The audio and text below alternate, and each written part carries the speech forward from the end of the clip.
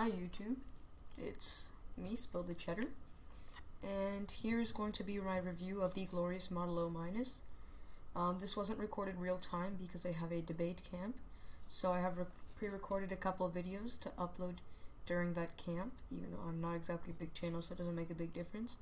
I've gone ahead and done so. There we go. It should be on the correct. Yep, we're in the correct folder here. Sorry about that.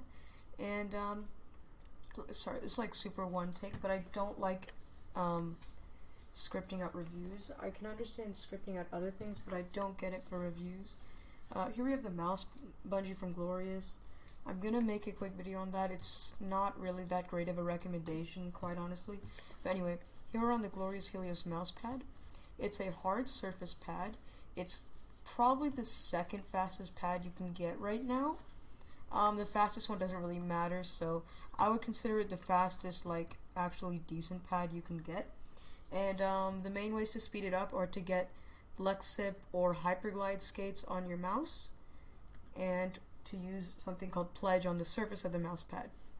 But even on its own, it's insanely fast. When I do my glide test, I barely put any pressure. And even without much, it goes all the way off to the side, right? And the Viper Mini skates are decent, but it's not that fast. Like if I had my Skull Mini here, it'd be even faster. And, oh yeah, to expect an O- review, a Decanic Control review, a G640 review, and a Skull Mini review. Those should be coming soon, and I might make a video on why this thing is kind of bad. And maybe an 8700X review, because you know I'd be repping those. So, on to my opinions on the surface.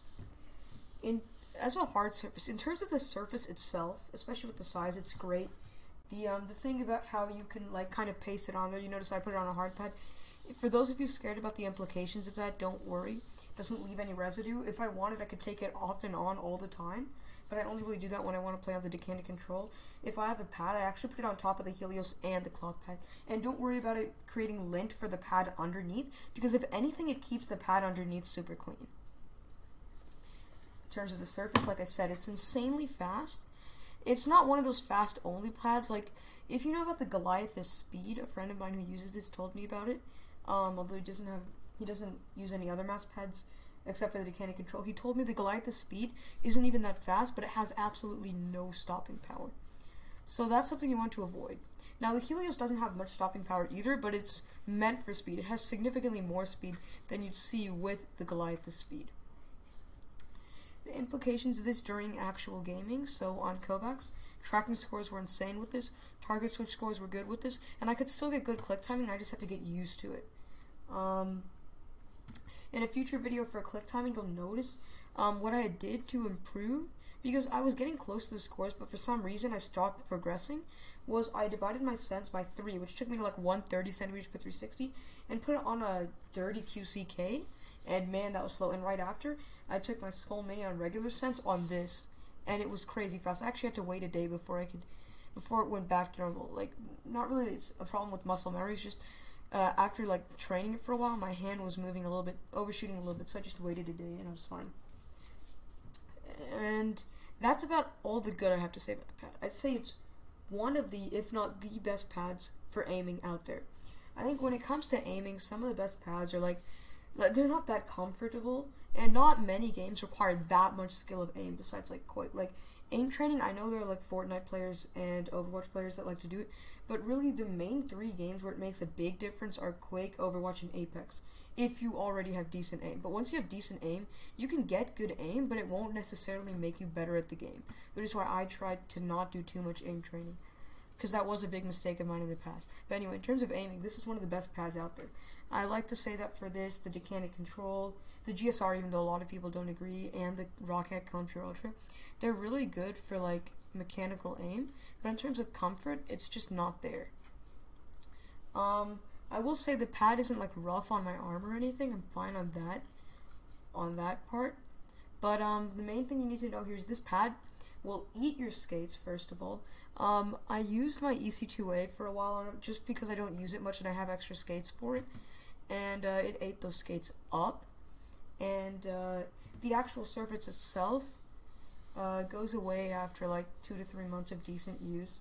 I've heard that pledging it can also sort of restore the surface, but I don't know the actual like long-term effects of it, or like the sustainability or consistency. In reality, I think it's more of a short-term temporary fix, but it is pretty cheap, so you could get a new one. If you want a long-term hard pad, I'd say you should go for the Sky Pad. Even though it's not as fast as this, it's not that big of a difference. But yeah, in general, it's great for aiming, but if you want to put the time in to get good at your game of choice, I don't know if this is the best choice for you, especially financially, because aim doesn't matter as much. I'm going to get a lot of flack from the aim training community that I'm a part of here, but aim isn't as important. That's why you'll notice a lot of great aimers tend to do aim training because it's fun and not to improve at games anymore. And a lot of great players, not all of them, but a lot of them don't focus on their aim as much. But yeah, this was super long, but just what you need to know is a really good temporary pad for hard pads. If you want to know if you like hard pads, try Kiting Board. That's what I did. That's why I decided to get this.